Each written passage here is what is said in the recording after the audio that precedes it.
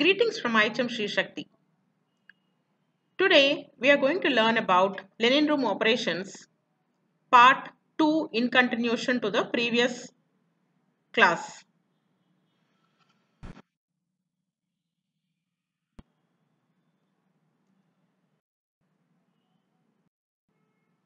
What do we mean by par stock or par level?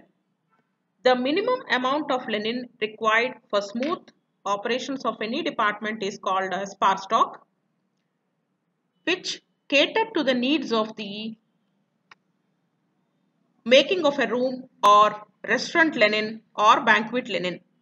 Here in detail, we are going to learn about the linen that is to be maintained in terms of running a hassle-free operation even in the emergency situations. What is par stock or par level? The standard amount of linen that is required and the specific level that should be maintained. For smooth operations of any department, even in the emergency situations. One par of linen is equal to linen that is required to make a bed making, or one par of linen is equal to linen which is placed in the bathroom, or in terms of restaurant linen, one par of linen which is placed on the tables or in the form of serviettes, etc. The linen that is being used today will become the soiled linen, which will be considered as one par linen which goes into the laundry, and the linen which is there in the linen room for future use is the third set of par stock, and the linen which is there in the pantry for usage of next day use is considered as the fourth par stock. So ideally, this is giving us a clear-cut picture as to how much of linen is exactly sufficient for smooth operations of the department even in the emergency situations. So ideally speaking, we have an in-house laundry which will help us to clear the soiled linen as and when it is being sent to the laundry. So the surveys clearly has told us that 3.5 to 4 par stock would be sufficient for maintaining smooth operations. Now here comes overstocking or understocking. Overstocking of linen will be resulting in theft and misuse and also low productivity in the laundry. Understocking will not allow us to give the rooms on time nor set up the tables in the restaurant, because one set is there on the tables and one set in the laundry, which by technical glitches or the failure in the machinery, so the second set will not be ready. So understocking will result in guest complaints because the rooms are not getting ready on time, and extended laundry operation hours, and also increase in the laundry cost, decreased productivity by the staff, and the waiting time for the linen in front of the linen room will be more, and shortening of the shelf life of the linen will be totally increased, as the linen cannot rest. The linen which is being used today is again going to laundry, and the same linen is being used day after tomorrow for again the fresh use. So what is happening? The shelf life which is supposed to be more will automatically get decreased. Planning the linen room, and what are the points to be kept in mind to have an efficient linen room? First one is storage area. The linen storage area should be designed in such a way for utilization of the maximum space by incorporating with the shelves and hangers facility. Similarly, the linen room also should be given a kind of space for putting the soiled linen, which is called as soiled linen area, which is always close to the entrance, as the staff can come and put off the soiled linen over there. The third one is linen exchange counter, which is a kind of window which can be passed with a bundle of linen through at to and fro. So the linen operator can take a bundle of soiled linen from the person, and the person can take a bundle of fresh linen from the linen room operator, which should be wide enough to pass the bundle of linen. Fourth one is uniform storage area. In the previous class, I told you in some of the hotels, the uniform room and the linen room are supposed to be the same. So here, in case if the uniform room is in the same linen room, then proper provision should always be given to hang the uniforms, and the uniforms which are folded are segregated as per the department wise and the designation wise. This is how a image of a linen room looks exactly like. We have a table and we have a trolley which is filled with soiled linen, which is ready to go to laundry for wash. And the shelves which are there are neatly labeled.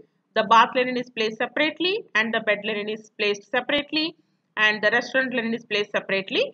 And the registers, the documents which will be done by the supervisor will be placed on the supervisor's desk. We have a printer here to maintain all kinds of documentation and submit it to the executive housekeeper. What do we mean by linen control? This is carried out in 4 phases. First one is routine checking of linen for appearance and hygiene standards.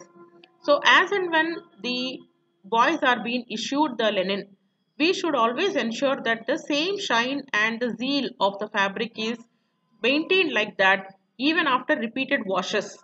So even in the laundering process, we should ensure that the hardcore chemicals are not being used, which will spoil the shine of the fabric. And second point is quantity control of the daily flow of linen stock. So where is the linen going and how much of linen is coming back from the floors has to be kept under a good monitor. Third point is stock taking or physical inventory of linen.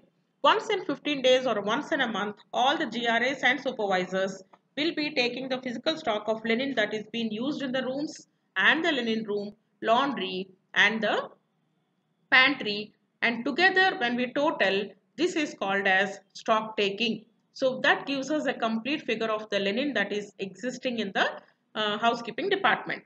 So in case if there is a discrepancy from the previous figures, previous month figures, that means there is a kind of damage done by the guest, which is sometimes charged for whatever the damage has been done, but that decision will be taken by the executive housekeeper based on the profile of the guest. If he is a VIP or a regular guest who is coming to our hotel regularly, then we may not be able to charge the guest, and that particular linen will be discarded, and it will be entered into a register, either damaged or discarded register, with the proper details, which room number, which date and name of the guest, and what was the problem with the linen, why is it being discarded. So all the details will be there. So that is giving us a clear cut picture about how much of linen is being discarded in 1 year or 6 months, and what could be the why what was the reason of discarding. So our documentation is very clear on in that regard. The fourth point is, as I just now told you, proper documentation of linen through the master linen inventory control sheet. Now the monthly inventory record sheets put together is called as a master linen inventory sheet. So once you have a glance at this, the master linen inventory sheet is giving you the clear-cut figures of the condemned linen and the linen that is there in your hand. In case if there is any kind of wear and tear which has happened even by the staff while carrying the linen to the floors, also can be mentioned in the master linen inventory sheet. The linen quality and lifespan. What are the points to be kept in mind while selection of fabrics? The first point is strength. The wear and tear of the fabric should be kept in mind.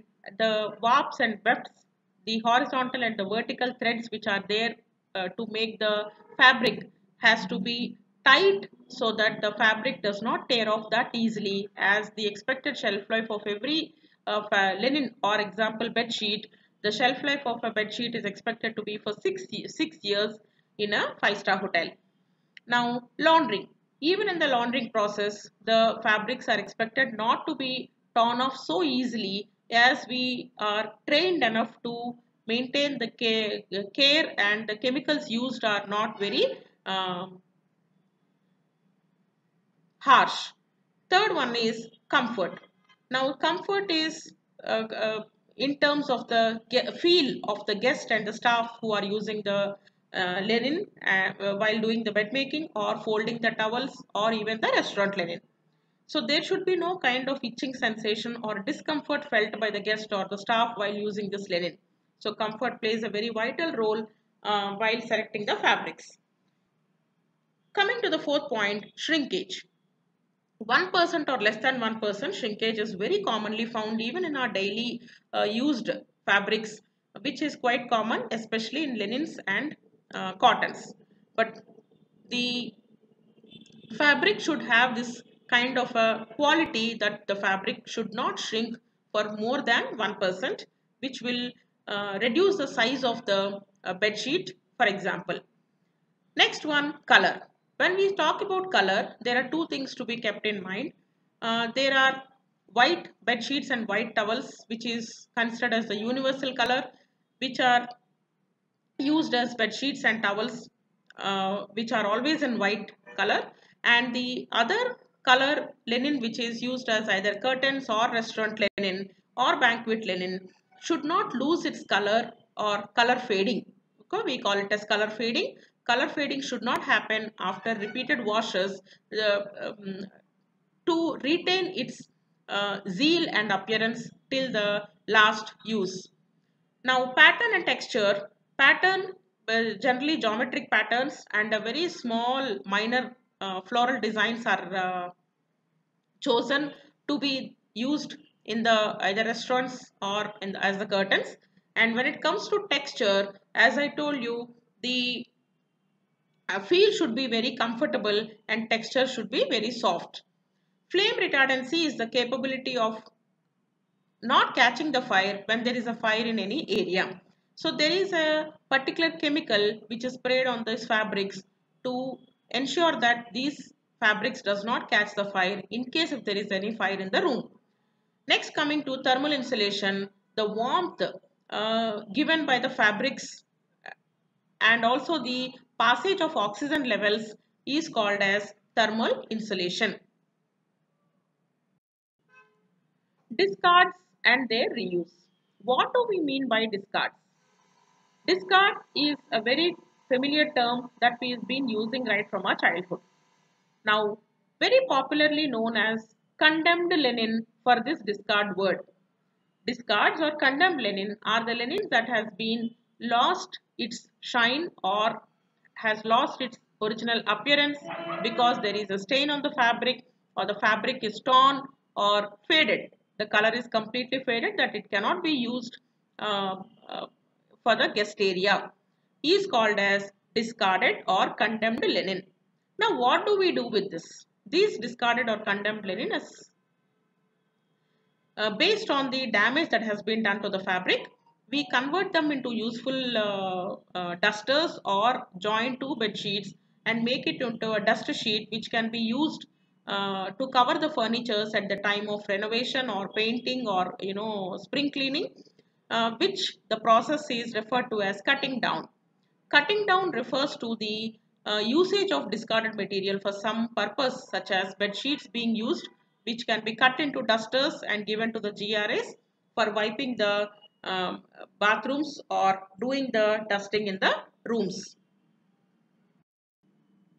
Thank you very much, students. We have completed the linen room chapter. Please prepare well. Thank you.